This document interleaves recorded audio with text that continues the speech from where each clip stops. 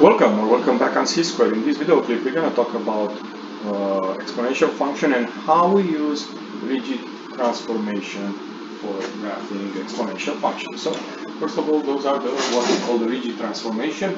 This is a general form, and these are for exponential function. Yeah, if you have 2x minus 3, you're going to move down, right? 2 to the x power plus 3, I'm sorry, it's going to move up, and so on. All these are rigid transformation. Let's see some example. Okay, and here you see on top right we have that table. So this one says y equals 2 to the power of x plus 3. The parent graph is 2 to the x, right? And this new guy, this new equation is going to be the same exactly like the parent graph. The only difference is going to be move up 3 units. Let's see how the picture looks like. There you go. And you see it, the red one is the one we're looking for, the green one is the parent graph. Okay, the y-intercept 0 and 1 becomes 0 and 4. And the asymptote, right? The asymptote y equals 0 becomes y equals 3. Okay. Pause the video clip and take a look to number 2.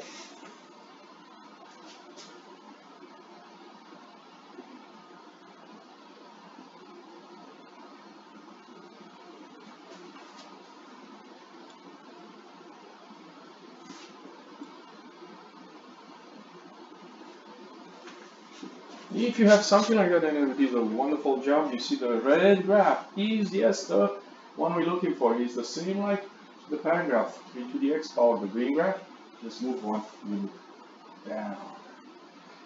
What about this one? This one, if we take a look again in this table, what do we notice? We notice we're adding, so that will be moving left, right? So the parent graph is 2 to the x. And this one will be left 3 units. So let's see the graph. Let's see the graph. It's right here, and we notice this 0 and 1, the y-intercept. It's not anymore a y-intercept, it's a point. It's still an important point, I will say, negative 3 and 1. Move 3 units left. Notice that the horizontal asymptote doesn't move, right? It moves only when you do up or down transformation, vertical translation. So pause this and take a look to number 4.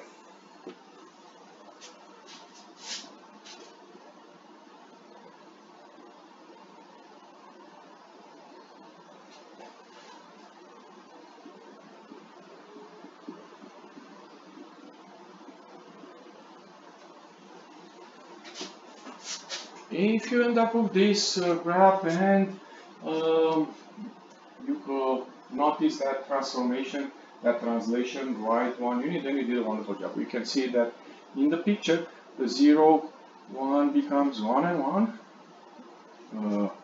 And as I said, whenever you move left or right, these asymptotes stay the same.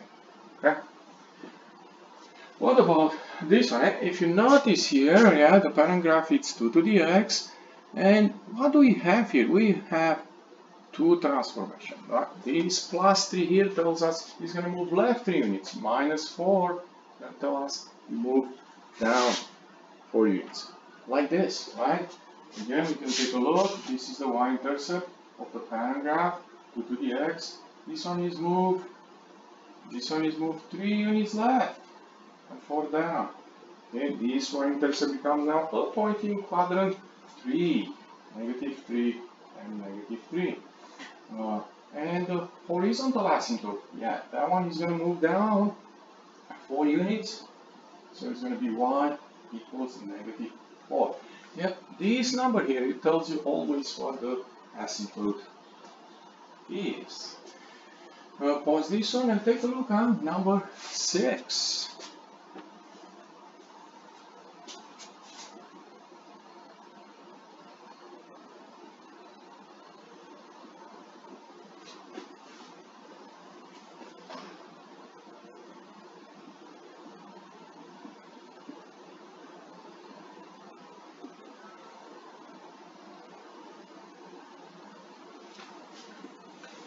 if you end up with this graph and this transformation, right, this -1 tells us 1 unit right, and this +1 tells us 1 unit up, then you did a wonderful job. Let's see that in the graph, right?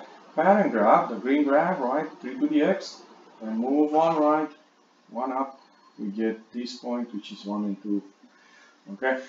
The asymptote is going to move 1 unit up, right? Again, this is given by the +1.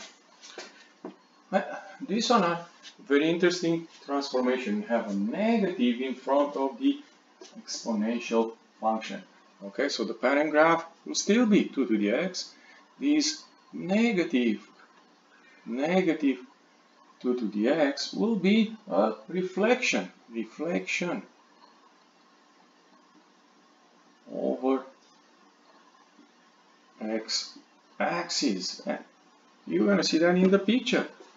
Okay, 0 and 1, 0 and 1 becomes 0 and -1, a reflection, because it's going down. The asymptote is the same.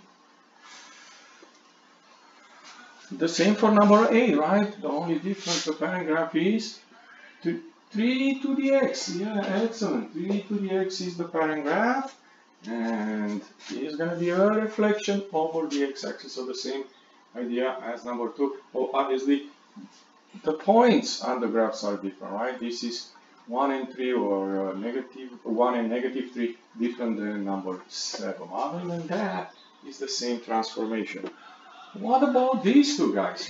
These two guys, really, you may want to take a look here, where the negative goes with the exponent. There will be a reflection over y-axis, right? So the parent graph is 2 to the x, and the reflection, as I said, is over the y-axis.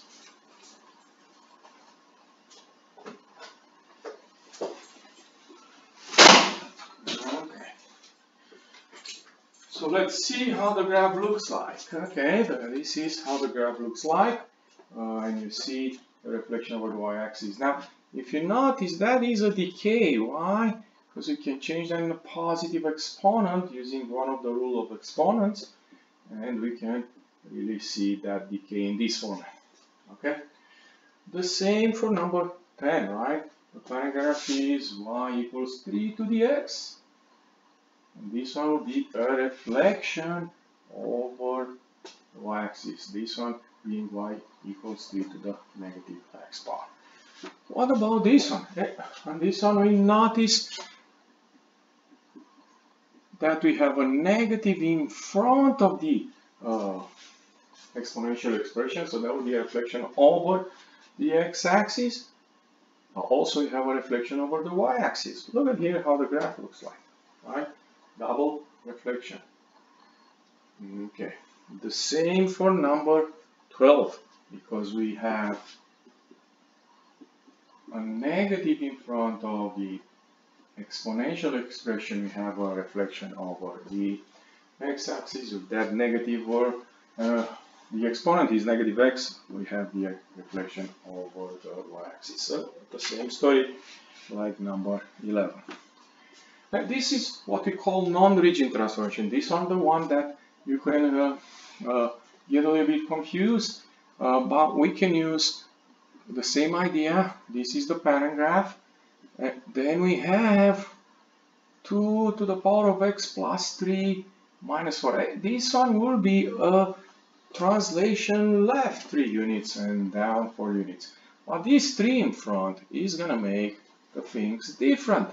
Okay, so let's take a look on the picture, right? This is 2 to the x. Alright. The red one is the one that I said is moved 3 units left and 4 down, and we get this guy, the y-intercept because this guy, -3 and -4, right, from 0 and 1, okay, and the blue one is the one that is number 13, right? Number 13 is the blue one. Let me change the color here. Now, this guy will be one that we're looking for. Now, how do I get that bending that I mentioned, I think, before, right? This is bended inside. I will suggest you to use value like x equals -3 and plug it in. That will give you a good point, right? So this -3 plus 3 becomes 0, right? 0 minus 4, so we have here 3, right? Because 2 to 0 is 1, minus 1, that will be 2. So the point is -3 and 2. -3 and 2, if I did not miss anything, I'm sorry, we did, it's -4, so -1 here. So we have -3 and -1. Let's see, that is this one. So using more value, you can get the idea of how the graph looks like beside using transformation. Okay, the same for number 14. If you take a look, you see 3 graphs. Okay, the parent graph, the green one, right? The red one. The red one is the one that you move one right and one up, and the blue one is the one where you bend the graph because of the 2 in front. Okay, if you enjoyed this video clip, don't forget to click the like button down right and come back and see Square for more math video clips. Thank you.